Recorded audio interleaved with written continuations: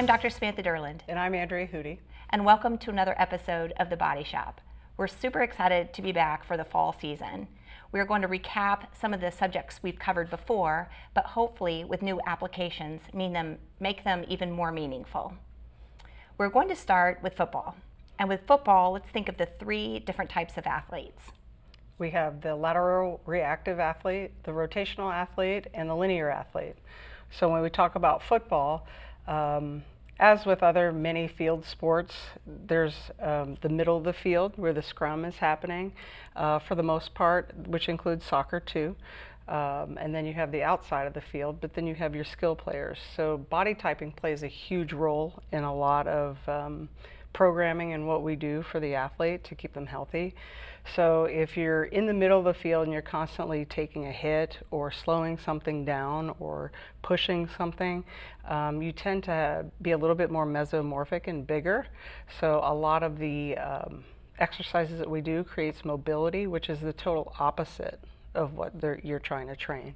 And then if you're on the outside of the field, usually there's a timing pattern, so that makes you posterior chain dominant. So you know exactly where you're going, but like a defensive back is a reactive one because they have to react to where you're going. And then the quarterback sometimes, depending on if they're a skilled quarterback and the pocket thrower, is a rotational athlete. But then you have other quarterbacks too that like to run, like Mahomes. He's a running quarterback, so he's kind of like a linear quarterback. So it depends on, one, your body type, it depends on your skill level, and then it depends on, are you healthy? And then we look at all those things to create a program. And it's so fun because I've not really thought about it in this way before, just being a mother watching their kids play sports and watching it on TV.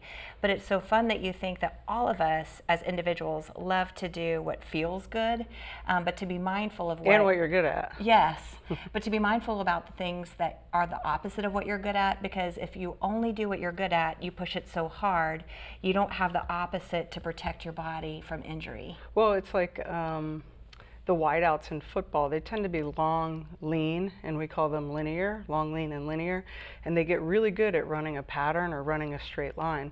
They don't change direction very well, and one of the main injuries that we've always dealt with for football players in the off season are ACL tears, because then they go in and play basketball.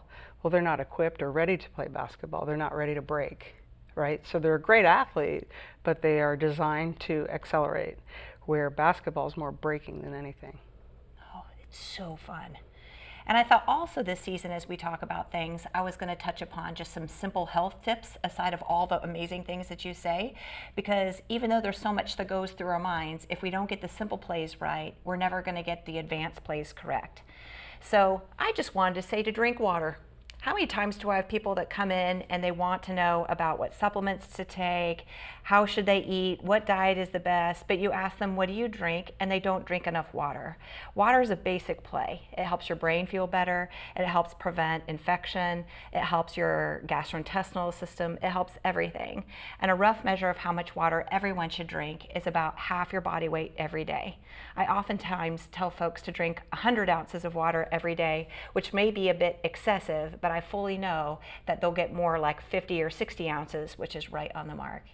So thank you for joining us for this episode of The Body Shop, and tune in with us next week for our next discussion.